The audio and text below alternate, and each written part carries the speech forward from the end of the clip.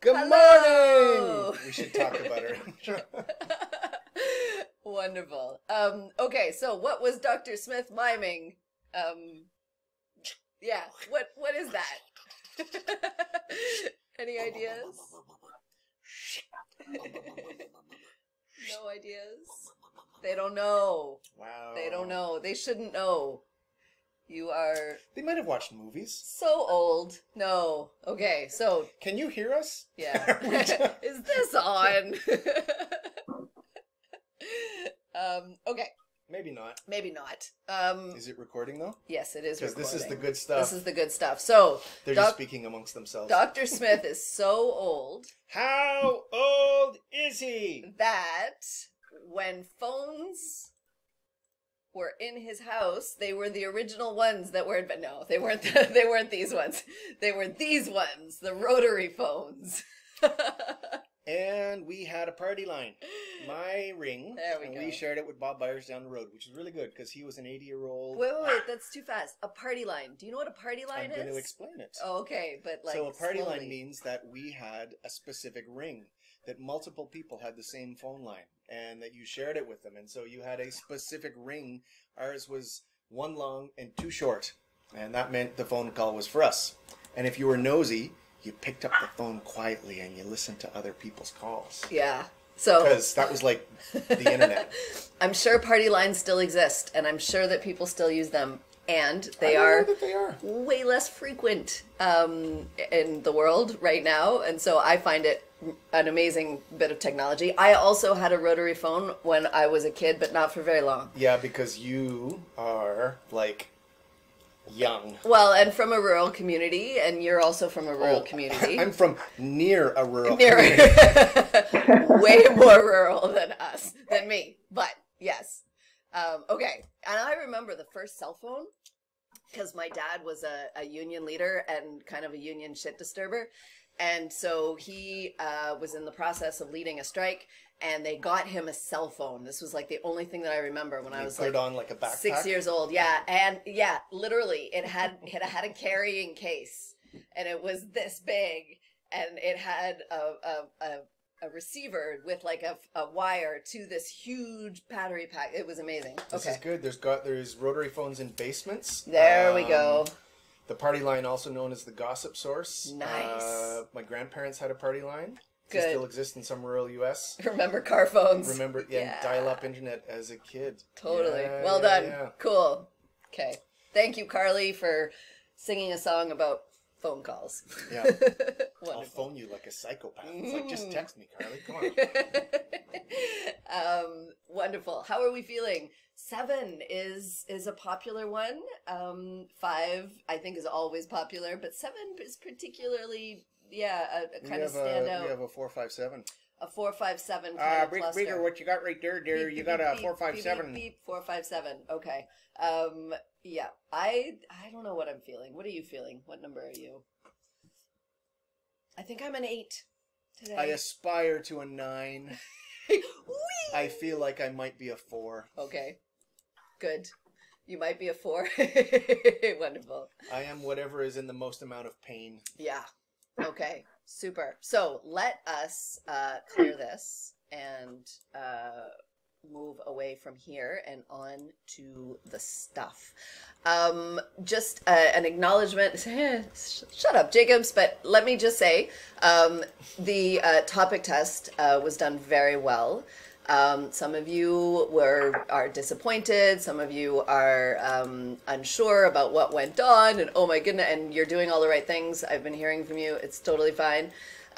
What I will say is we don't do regrades. We correct mistakes, and so if we have made an error, and we make errors, there's a lot of us marking behind the scenes. Errors will happen. What you need to do is put together an email for Dr. Ward Campbell with, the details. Let us know what course you're in. That's helpful. If you're writing to me anyway, I teach so many courses. I usually write back and go, oh my goodness, just tell me what course you're in and I'll help you.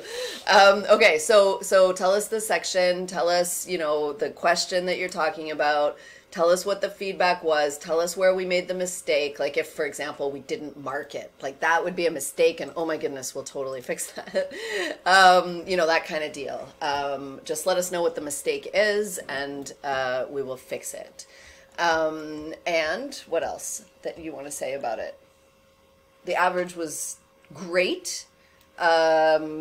I don't remember exactly what it was, but it was totally decent. We took a look at every question afterwards to see if there was one that we like totally dropped the ball on writing. I didn't see any evidence of that. So I think it was the good. thing to it's I'll just reiterate a thing that you said the other day, which was that this is, for some of you, it was your first test in university. So well done. However you did it, you did it. And the other is that it is a good model now. You understand, you've seen it, and we're not going to be like changing it out. There's not going to be a radical change where it's like, and now memorize. It's like, no, now we're going to be asking the same kind of questions, scenarios, synthesis, where you integrate the things that we've been talking about. And we'll do, I don't know if you want, we're hoping if you want to, we'll do that asynchronous study tool. I and Dr. Smith, we jumped onto it a few times and we were like, these guys are amazing. It was looking really good. But one of the things, maybe if you're trying to figure out like, what could I do differently next time, or I need to kind of change my game. Did you go on to the asynchronous study tool, for example? That might be a helpful thing to try next time. And did you participate? Did you like contribute, or did you just read what everyone was writing? So there are tools, and then there are more effective ways of using them.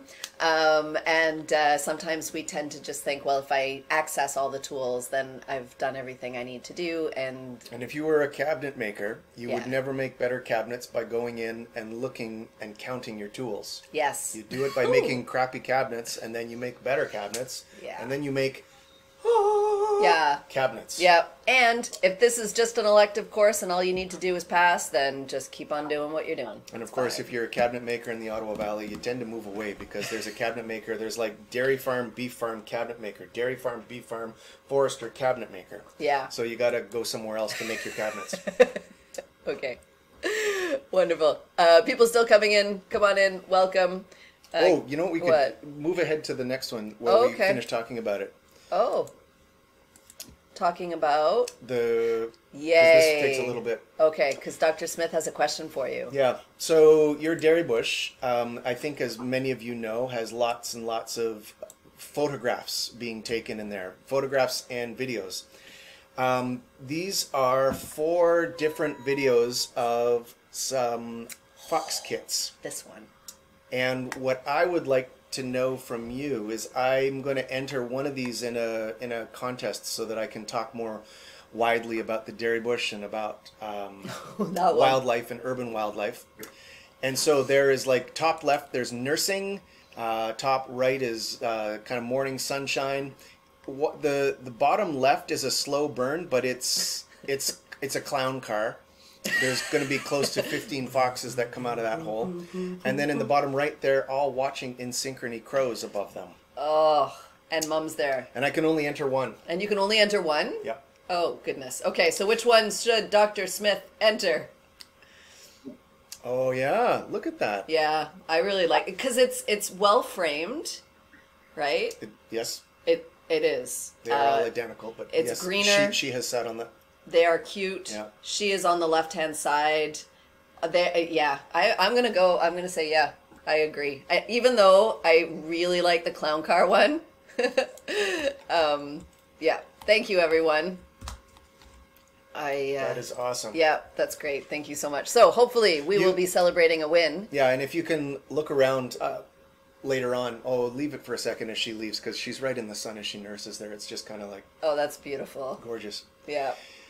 If you want to see more of these, they're on my YouTube channel. There's a playlist of all the dairy bush fox den. There's a couple of dens that I have cameras on, and they capture different things. When everyone was away in the first tremendous lockdown, we had more coyotes on campus. So there's some gorgeous coyotes as well as deer, foxes, mice, squirrels, also it's a bunch of species of birds, but it's a fun way to examine the place you share with Okay. a lot of other animals. And asking again for your continued and awesome patience, I have another question for you. If any of you, while taking any quizzes associated with this course, Yeah. have seen any evidence of respondus interfering, like, for example, you do one of our little weekly quizzes, and then it says, you do it, you submit it, and then it says, shut down, lockdown respondus, or something like that, please get in touch. Please let me know, because that just freaks me out, and apparently it can happen. So if respondus is interfering with any of your courses that do not use respondus, I would love an email from you so that we can figure out what's going on. It's a tech problem. We need to gather some evidence as to where Yeah. that's happening, because it is not happening from our end.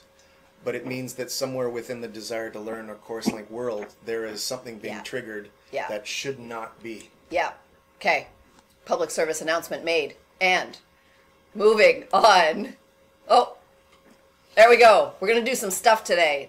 It's going to be chaotic and messy, and so is biology. So yay, it's perfect. It works out really well. We're going to play with ecosystems, and we're going to see what can happen. But first, the homework. So let's catch everyone up if you didn't do your homework. Let's wait, but you Don't gotta annotate. don't annotate yet, but you gotta just get your annotation ready, because we're gonna do this. And if it's super, like, if you're jumping all over the places, it doesn't work.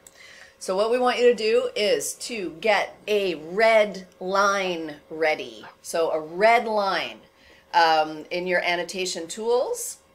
Test it out on the margins if you want to make sure that it's red. There, wonderful. You're all ready to go. Okay, And if you're colorblind, that's fine. that's fine. And if you want to use hearts to make a line, that's fine too. Okay, so what you're going to do is, using your red line, I would love for you to draw on this graph a density dependent control treatment. So a treatment that is density dependent with respect to its effectiveness based on population. Yeah.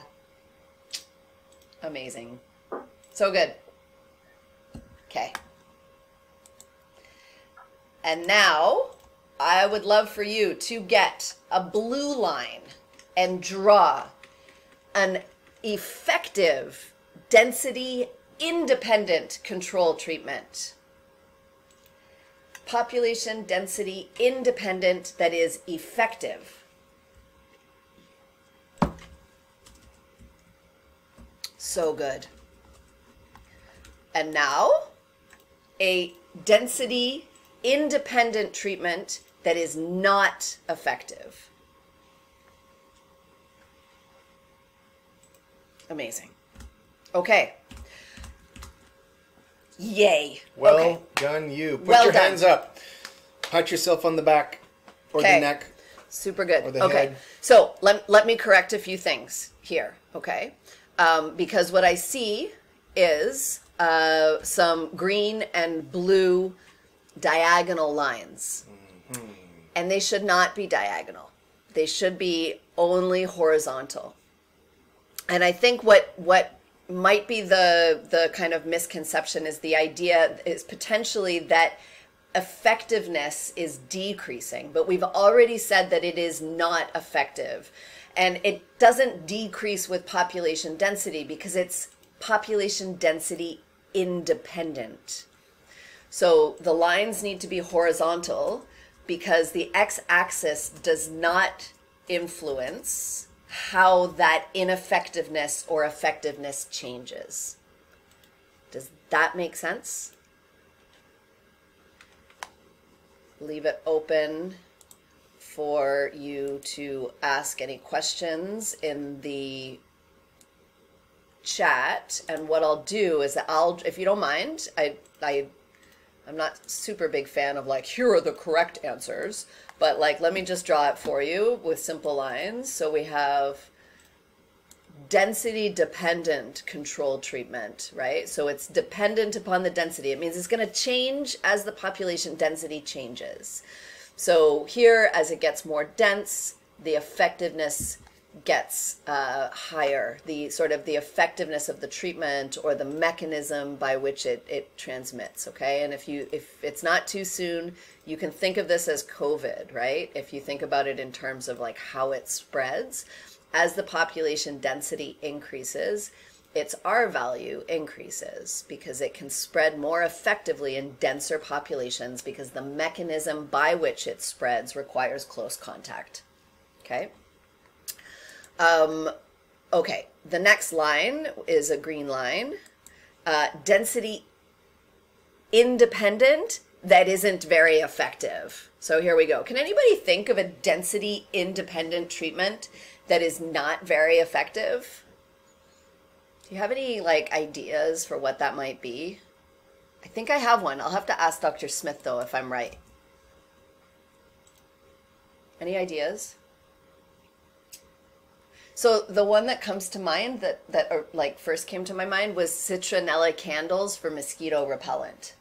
So it's just ineffective. Ineffective and density independent, right? It creates this like big cloud, and as long as like the mosquitoes are in it, then like the mosquitoes are being subjected to it, but it doesn't work very well. So like density independent, does that work?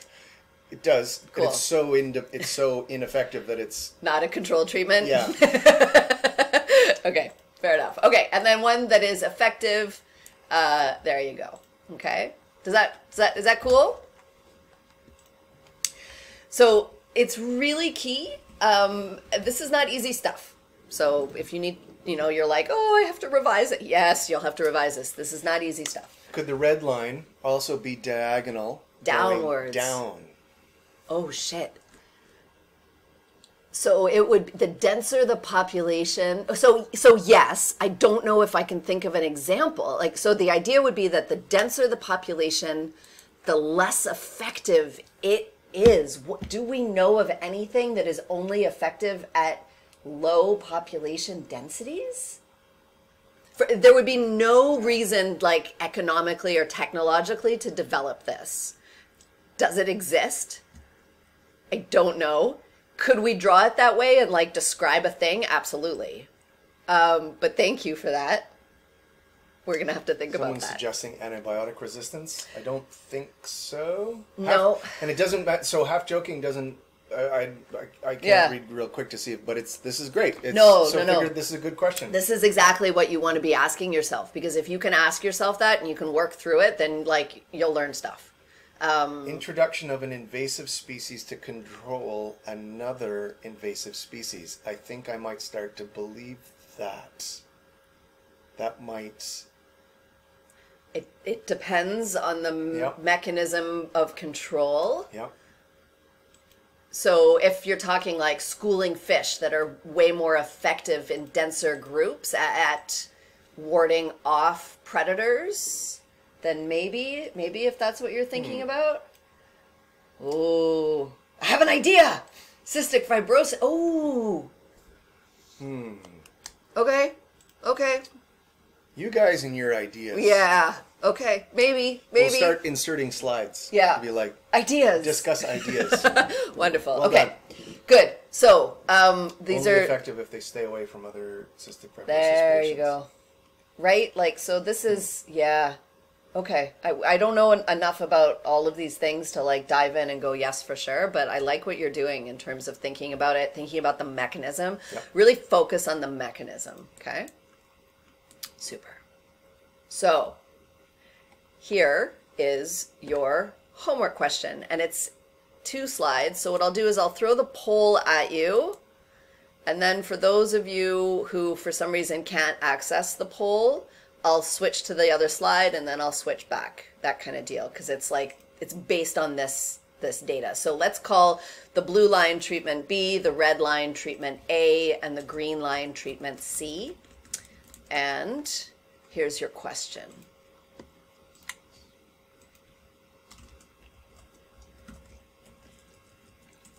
Can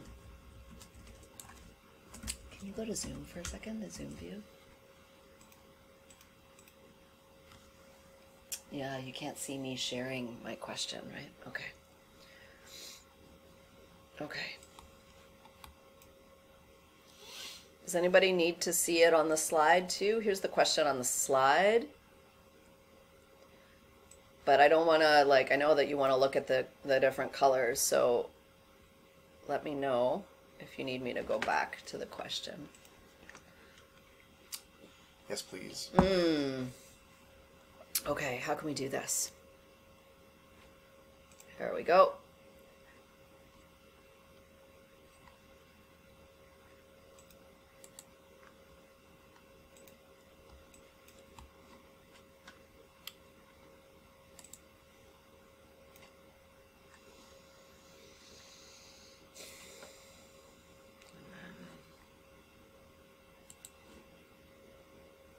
Oh, treatment B, A, and C.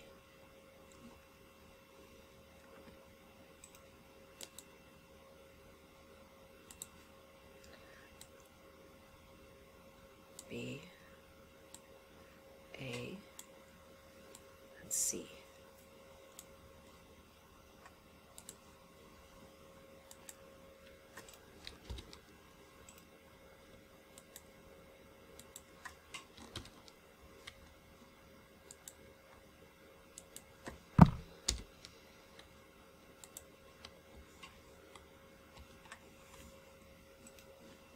Is that helpful? I don't know. Okay. Put a screen grab for next year. Okay, and then I'll go back and give you the... Oh.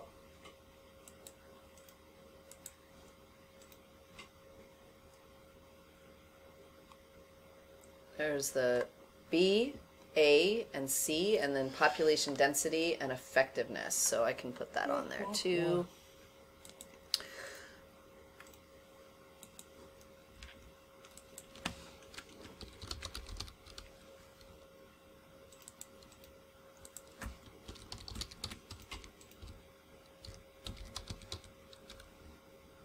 Okay, cool. I hope that's okay. Sorry about that, the splitting up.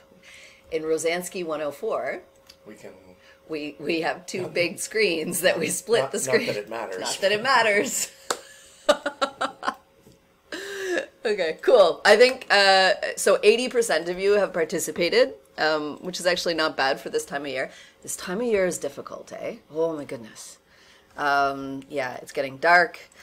Whew.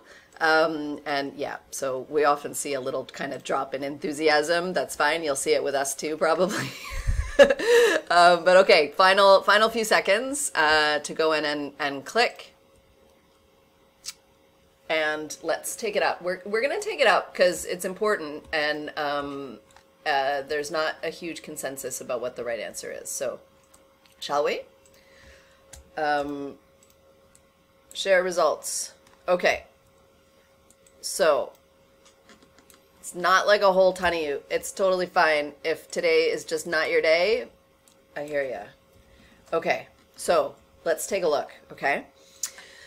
Treatment B is not transmitted by coughing. So we're looking for the statement that is not consistent, right? Treatment B is not transmitted by coughing. Treatment B is density independent, so it's not transmitted by coughing.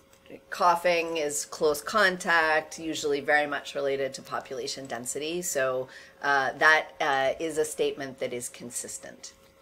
Treatment A's effectiveness will be really low in rural places. Yeah, I think so. Population density is a lot less in rural places, and therefore the effectiveness will be low in those places. So that's consistent with a density-dependent control or zombie apocalypse. Treatment A is the best option to eradicate the population. Cool. So the answer is C. Treatment A is not the best option to eradicate a population. So let's figure out why. What's the statement, or what can we say to explain why a density-dependent treatment factor is not a good idea if you want to eradicate the population? What's the convincing argument?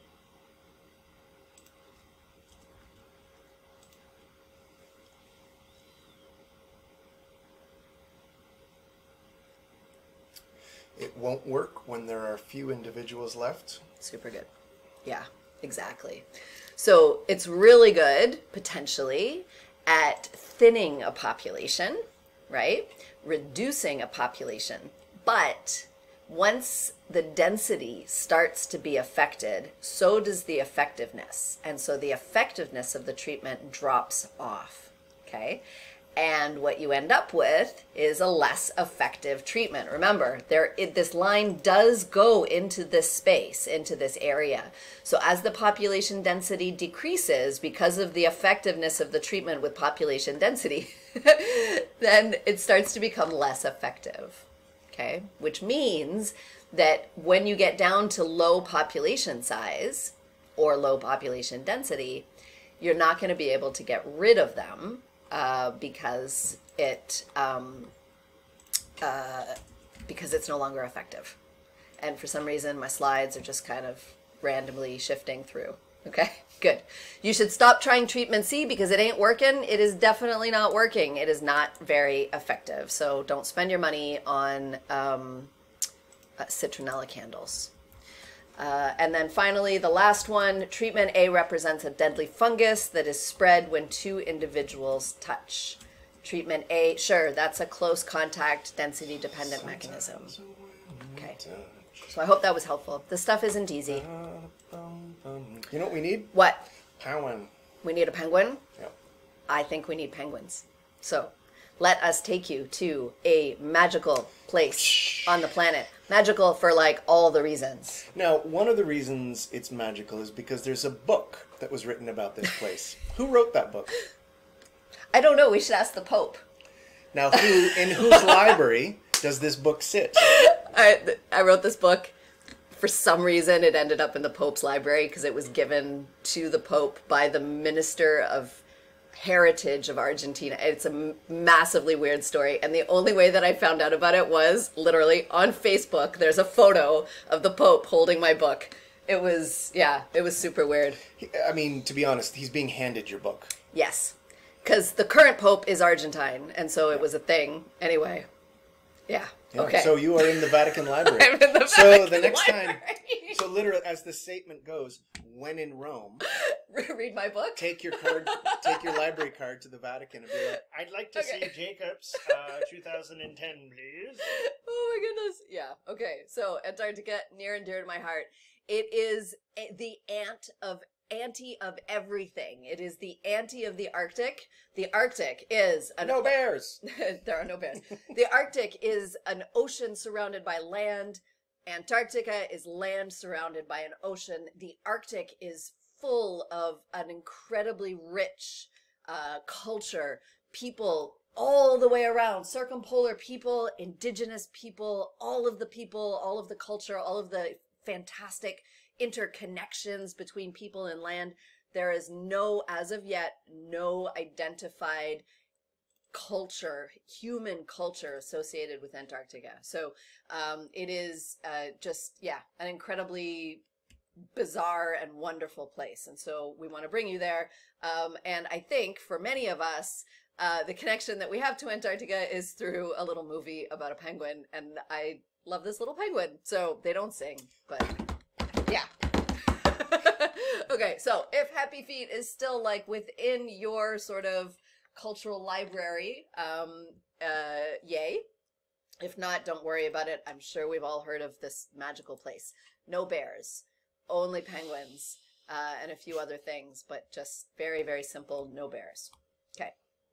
So what we want you to do, if you don't mind, is either on the slide or in the chat, think about all of the elements of an Antarctic ecosystem. Okay, so remember, we're talking about biotic and abiotic. What are the things in an Antarctic ecosystem that come to mind? And you can think about it in terms of the Happy Feet characters, because unless you say puffins, don't say puffins, you'll be right.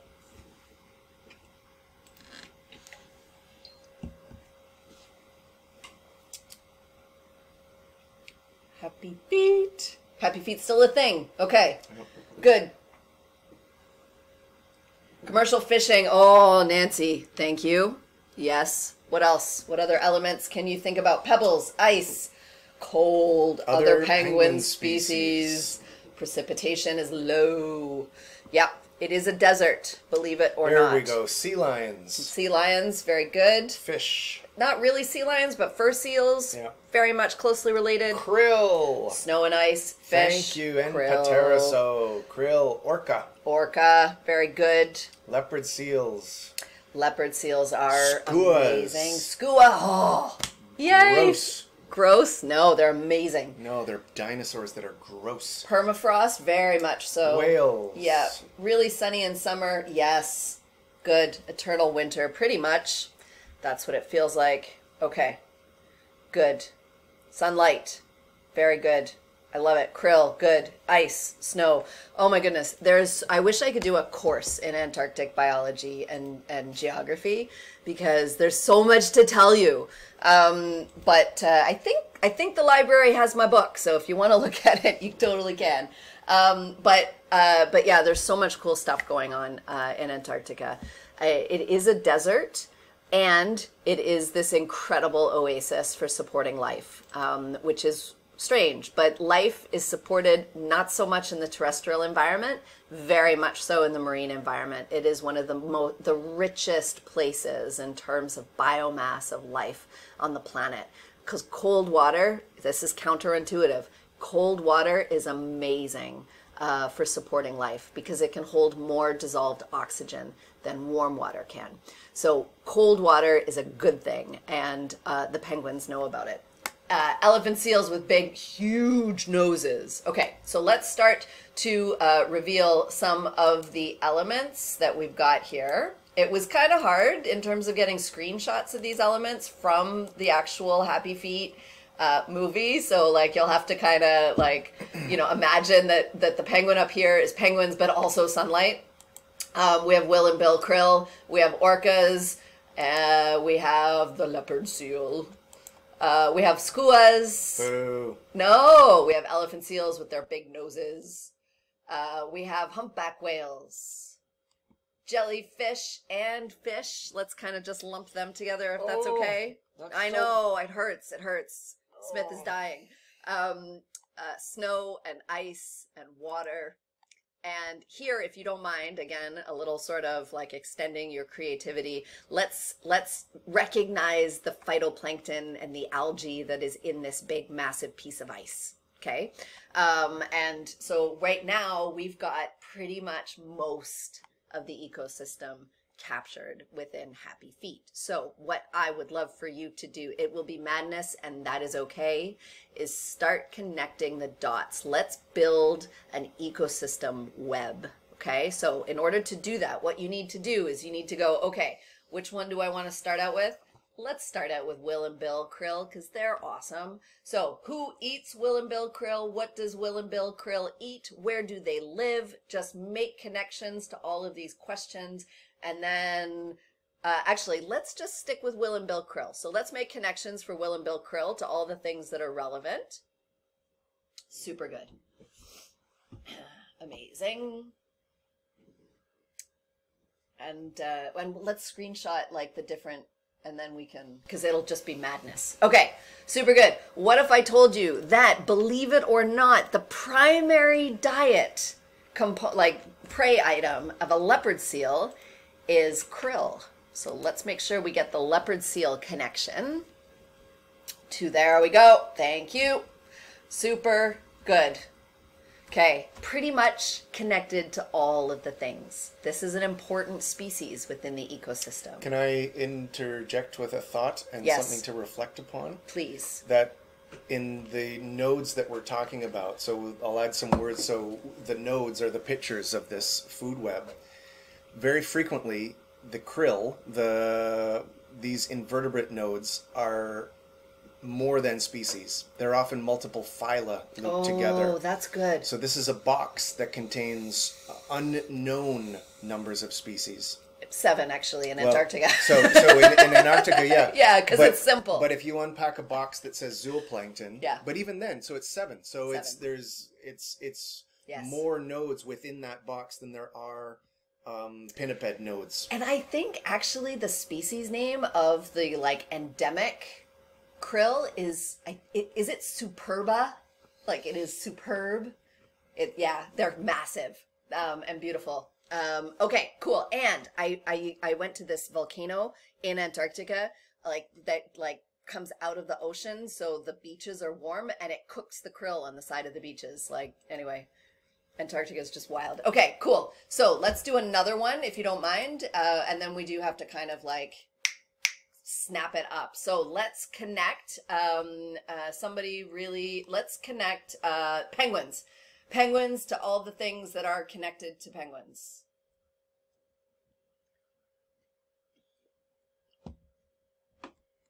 Yay. Yeah. That's it. Wonderful.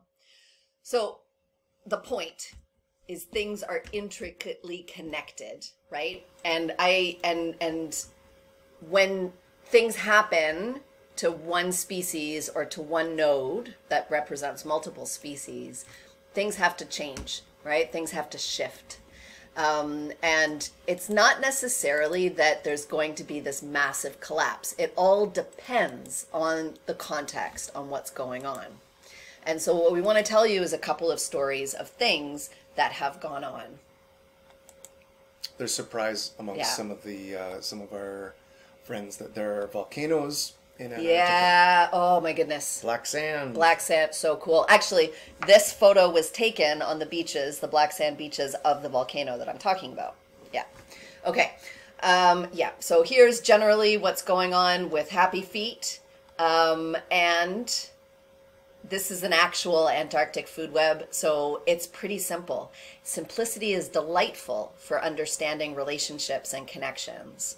And so one of the reasons why there are polar biologists is because they represent simple systems that we can more easily wrap our little brains around in order to understand, because there are places in the world where that simplicity doesn't exist. We're going to skip this. You can do it on your own time. But this is a reminder to talk about the fact that the simplicity sometimes masks things. So if you're looking at all of these balls and this kind of tinker toy, which was a thing that I got to play with growing up, all of these nodes here are different species eating one species in the very bottom of plant. Lots of things eating the plant, lots of things then eating the things that eat the plant, and then some things that are even eating the things that eat the things that eat the plant. And this is how this was the simple, on the top, simple way we originally thought about it until we unmasked using some genetics who was actually eating whom. And this is what it then becomes. Wow. And our understanding of who is eating whom in these food webs can be really, even in simple systems. This is not a tropical model. This is a temperate model from around here. And so understanding and unpacking who's within those nodes can really change your understanding of where energy is moving inside of a system. And one last example of that is here, which is where some people unpacked a box, which was, so just look at the names here on the left-hand side. Okay. This is zooplankton, which you're going to see in a box in a second. So this is not just multiple families or multiple species. This is multiple phyla. So as you can imagine, remember kingdom, phylum, class, order, family, genus, species. So I think it starts with domain now. I think the young ones have added since it doesn't matter. It doesn't really matter. Evolutionarily. It doesn't matter where you want to start it arbitrarily. Yeah. But if you don't understand, even at a gross level, at the phyla of annelids or mollusks or copepods or dinoflagellates, it's very hard to understand. So the simplicity is intriguing and attractive to us as biologists, but it always has to be used, understanding that elegance can be a compromise, and the compromise might be in its accuracy. Are you making a pitch for invertebrate morphology and evolution? If you want to understand how the world works. Zoology 2700, take it. Super fun. Okay. So let us tell you a story. And take, just slow clap. Do a Nancy Pelosi. Why? Because that food web is gorgeous and predates being able to plot them. This is done by hand. By hand. Somebody drew this. That is a classic drawing for a really economically important species in the North Atlantic. That's right. Oh my goodness. Okay, so cod. It used to be a thing. We used to have a lot of them. In fact, they have played a really important part of European colonial history. Because they're delicious. Because they're delicious. And huge. And maybe if we didn't have, well, we would have figured out some other reason to colonize and take over. So whatever. But it was one of the driving reasons in terms of resources. Right? Oh my God. Okay. So, cod, really important and less important in Canada today, but still very important to some people in Canada. So let's tell you the story about cod, because it happened in the 80s, way back when rotary phones were a thing. So here on the left-hand side is the cod food web, the cod ecosystem. And cod, you can see, is right here in the middle, and it's one of those ones, just like you did with Will and Bill Krill, that is connected to like all of the things, and we'll tell you why in a bit with your homework. Okay, there were lots of cod on the coast of on the east coast of Canada, specifically in the Grand Banks, off of Newfoundland and Labrador. So thank you for the hat; it's very distinguished. Okay, and it really was a driver of the economy of Newfoundland and Labrador. Cod fishing was important. It was deeply embedded within families. It contributed to individual and family identity. Their boats were their chariots. It was a really important part of the Canadian economy as well. All of these things being intricately connected. We had a Department of Fisheries and Oceans that was studying the cod stocks, it was just a really important part of the economy. And then one day it was less important in the economy, and there were all sorts of conflicts that happened. So first of all, the environmental conflict. The ecosystem conflict was this massive drop in fishing, and therefore massive drop in available fish that started to come in the 70s, and then in the 90s, and then finally down by 1995, there was just a huge collapse of the cod fishery.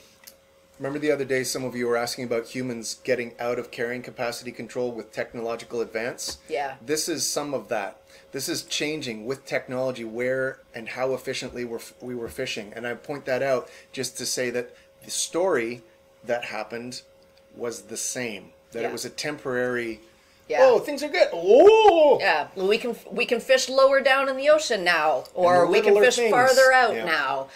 You know, maybe this was refrigeration that happened that allowed fishers to go out further, you know, offshore or whatever. And then, of course, it didn't last very long. The tension is important because depending on who you talk to, there are different people responsible. So scientists were responsible, fishers were responsible, managers were responsible. All of these things back and forth created an incredibly hard and difficult conflict. People lost their jobs. Families were food insecure. It was absolutely terrible. Mental health just like an epidemic throughout these fishing communities, right? Because people had to be retrained, and all of a sudden these government people were coming in going, we'll teach you to use the computer, right? And here's like a Commodore 64, and we'll show you how to program. And like people were like, no, my boat, I want to be outside. This is my livelihood. So it was awful. Okay. So. Oh, wow. 2 stories. There's a person in class who is a relative of Brian Tobin. Amazing. Okay, good. Okay, so 2 stories were in the news, right? The politics got in the way of things, and this was the myth that was being sold to people. The myth was that the seals were eating all of the fish before the fishers could get them. And the seal population was increasing. So, you know, people were like, oh, we got to go kill all the seals. So then they launched this massive gray seal cull, right, to reduce the numbers of seals that apparently would increase the number of fish. And of course, this did not work because the food web, the ecosystem, was not fully appreciated or explored. Okay, what actually happened was this. The reality was that we were taking too many fish, that we weren't managing, we weren't and like fishers knew this too. It's not any blame necessarily on them, right? Our whole system was set up to take more than what was sustainable for the ecosystem population.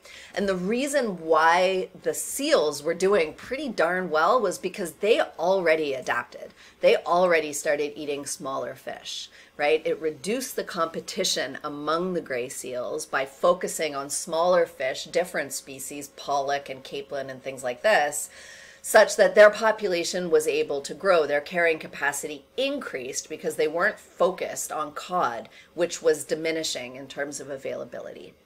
So within an ecosystem, you can change your niche, right, over time through evolutionary processes. You can also change your diet within an individual's lifetime in order to reduce competition. So this is what happened.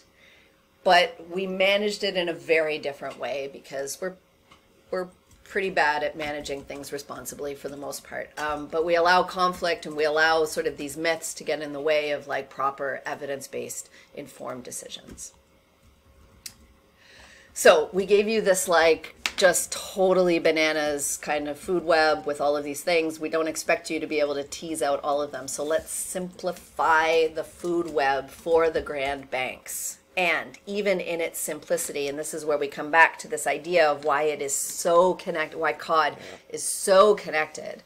It's because really one cod, so Smith was talking about like zooplankton being like 20,000 species and all of us, and that's not fair to represent 20,000 species of zooplankton in one box when we've got herring in another box, right? Like these are not like the same. But anyway, another problem is that throughout an individual's lifetime, they can play a different role in the ecosystem, right? Of course, right? So mussels have veliger larvae. Larvae are eaten by different things, or they eat different things than the adults do. And the same thing goes with cod. So the larval cod, the juvenile cod, and the adult cod all occupy different niches, realized niches, and fundamental niches within the ecosystem. Okay? So it's still complex, even though we're simplifying. And our homework for you is this kind of approach, this kind of question. So based on this simplified food web, what could happen if 25 years after the collapse of the cod, we released millions of adult, juvenile, or larval cod into the Atlantic? So kind of play around with those three scenarios. So imagine we released adult cod, imagine we released juvenile cod, imagine that we released larval cod. What might happen or not happen? Just kind of come up with a whole bunch of plausible scenarios that could work based on the relationships that you see here, right?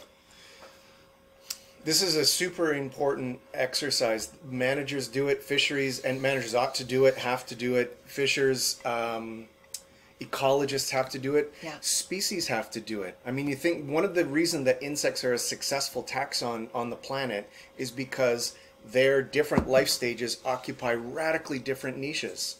And so if we are trying to model for the successful harvest of a particular species and we don't incorporate our understanding of how throughout an individual's life they feed on different things or are fed upon by different predators, we're kind of running around in the library just bashing books off the shelf. We're not actually reading the books. Yeah, good. Okay. I love this Super exercise. good. Yay. Okay, wonderful. And with that, we will thank you Yeah. for your enthusiasm and participation once again. And have a wonderful weekend. Yes. Coming up in a few days. Make sure that you trick or treat well, Yes. Be responsibly. safe. Wear Yes. a mask, A mask. and a mask. And a mask. Yeah. Take care, everyone. And we wave. Wave. And we wave. Say hello. And we Bye-bye. wave. Have fun storming the castle. Are they going to make it? Not a chance.